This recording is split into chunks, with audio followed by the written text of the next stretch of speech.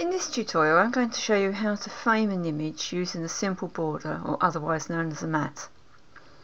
Okay, I've got a monochrome image here of some garlic which I took a few years back. And the first thing I'm going to do is to change this background layer into a layer rather than a locked layer. I'm going to have it as a floating layer. So to do that I just double click on this layer in the Layers palette, and I'll get this little dialog window coming up asking me what I want to call my new layer. Layer 0 is fine for me, so I just click OK and accept that.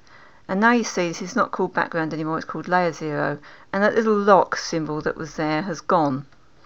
That means that I can actually create layers underneath this, which is just what I want to do. So to create a new layer underneath this layer, I'll hold down the Control key and click on this new layer icon at the bottom of the Layers palette.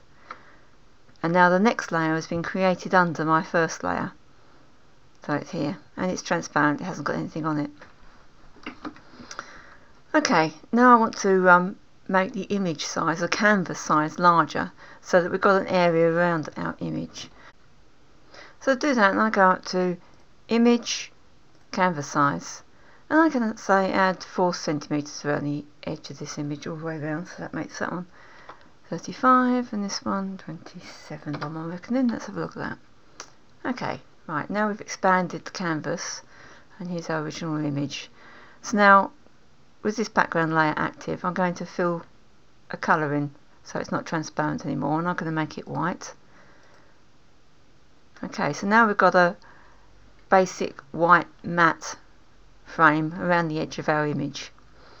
But I want to pick the image out a little bit more, so I'm going to put a thin black border line around the edge of the actual photograph between that and the matte.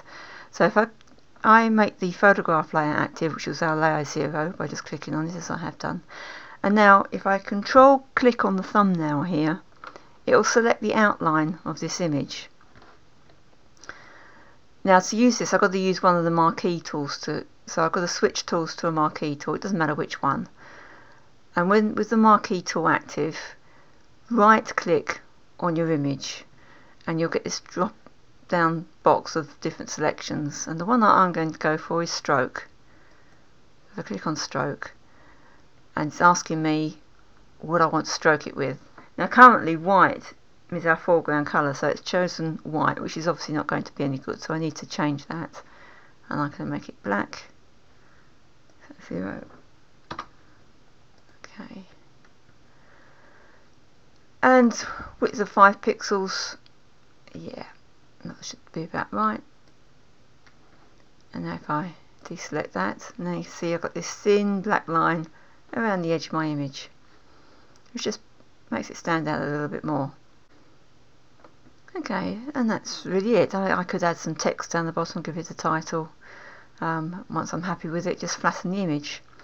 All the time it's on a separate layer like this, I could just change the background if I thought white was too much, just by just doing that. But nothing like that. Might be better to pick a colour out of the original image, one of these shades of grey. Yeah, probably a bit better. Okay, then all I need to go is layer and flatten image, and then I can save it. For more tips and tutorials on using Photoshop, why not visit my website at www.sally-jane.co.uk.